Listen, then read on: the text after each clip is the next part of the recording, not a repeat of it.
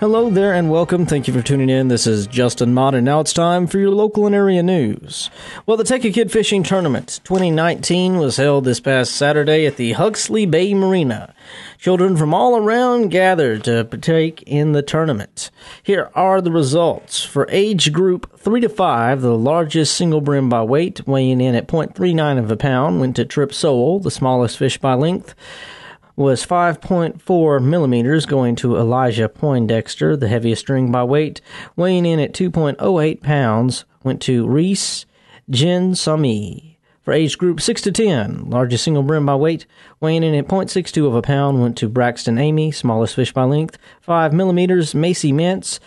Heaviest string by weight, weighing in at 2.63 pounds, Braxton Amy. And for age group 11 to 15, largest single brim by weight, weighing in at 0.41 of a pound, Mason Cook. Smallest fish by length, 9 millimeters, went to James Burns. And the heaviest string by weight, weighing in at 1.62 pounds, went to Detorius Hubbard.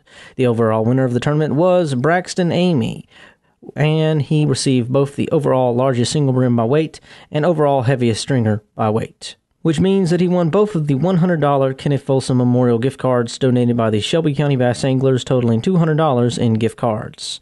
Also, congratulations go out to the Shelbyville Lions Club boat raffle winner that was chosen during our tournament, Miss Elliott. Congratulations to Miss Elliott, who won the Shelbyville Lions Club boat. Now, after the tournament, I caught up with Braxton Amy, and we did an interview. Braxton, how does it feel to win the fishing tournament?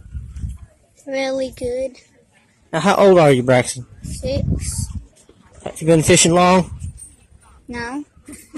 All right. Congratulations.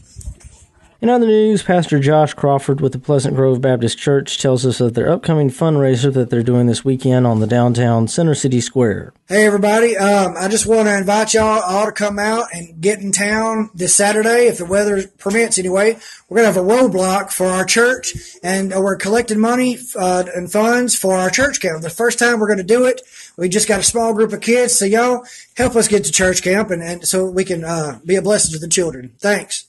And in your arrest report from St. Augustine County, Charles Robert Riley, parole violation, Tobias Cartwright, warrant burglary of habitation, Brent Howard Denby, evading arrest with a vehicle, and Eddie Lee Wade, warrant for burglary of a building, possession of a controlled substance. In your obituaries, Mr. Nathan Otis Watson, 69, of Broadus, passed away on the 9th in his residence.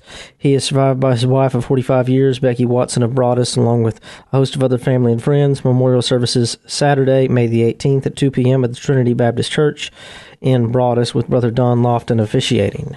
Molly Louise Wiggins, 76, of Fort Worth, passed away on the 10th in Fort Worth. Graveside services today at 10 a.m. at the East Hamilton Cemetery. The family is being served by the Mangum Funeral Home of Center. Joyce Spurlock Hill, 68, of Waukegan, passed away on the 9th in Waukegan. Graveside services will take place today at 2 p.m. at the Willow Grove Cemetery, with Brother Jody Hooper officiating. Visitation today from 11:30 a.m. to 1:30 p.m. at the Mangum Funeral Home. This has been Justin Mott with your news, encouraging you to go out and be amazing.